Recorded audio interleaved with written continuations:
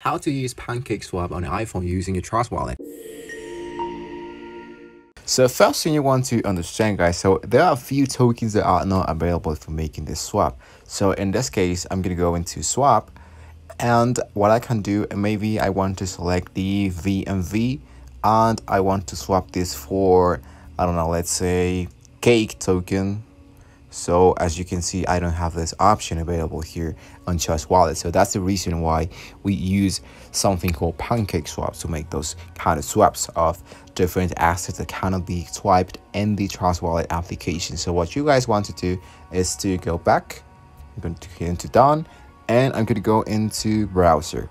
So what I want to do, where it says search or enter website, is that I want to select the option that says PancakeSwap.finance /swap. So as you can see down in here, I already have on my history the application. So what you guys want to do is to hit on enter, but in that case I'm just going to go into my history, and after that it's going to be opening a new tab inside the Trust Wallet. So as you can see, I have this already opened. So this one is going to be sending you for the first time something like this: connect your wallet. So I'm going to go into connect, and what you guys want to select is your Trust Wallet.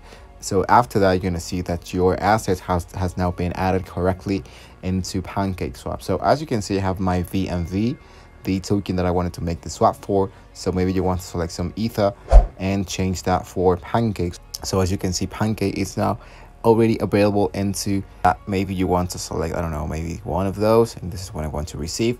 So after that, the last thing you want to do is to select this option that says enable Ether. So this one is going to be sending me a smart contract call, so I can be changing my smart chain, my VMV, from my main wallet and send that into PancakeSwap.finance to make the swap for the cake token. So after that, let's go and have just a little bit more of smart chain VMV to cover the network fees. Just in case that you don't have that available, you need to have this in order to make the fee. So after you finish with the trade, you want to go and exit the page, and you want to go back into your wallet and see that your assets are now being converted into the token that you want to be receiving. So there you have it, guys. It wasn't that hard. And actually, guys, if you want to earn a few coins in here, you can go into farms and pools of cake VMV, so you can go and even win a few trading competitions, predictions, and the lottery. And you can see of course, NFTs within the PancakeSwap of the NFT market. So there you have it, guys. Thank you for watching the video. Don't forget to like and subscribe to the channel if you want to see more about Trust Wallet, and I'll be seeing you guys on the next one.